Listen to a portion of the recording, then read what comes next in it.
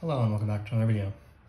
This problem asks to differentiate the function y is equal to 3 e to the x plus 4 over the third root of x.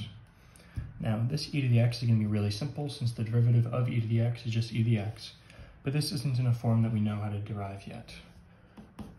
So we just leave this the same, 3 e to the x plus.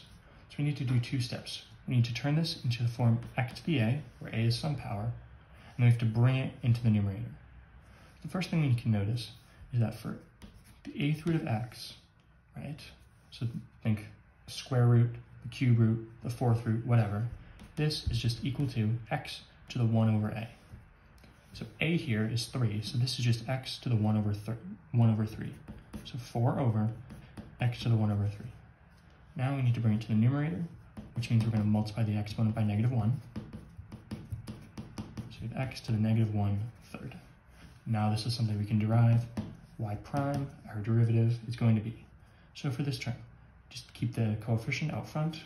Derivative of e to the x is just e to the x, so that's just going to stay the exact same. Plus, again, coefficient out front. We have a power function here, so we bring down the exponent into the coefficient, and our new exponent is going to be the old exponent minus 1. Now this is something we can simplify. 3 e to the x still stays the same. And then plus 4 times -1 third is minus 4 thirds x, and this exponent, -1 third minus 1 is -1 third minus 3 thirds, since 3 thirds is equal to 1. Common denominator, -4 thirds is your exponent. So this is going to be your final answer.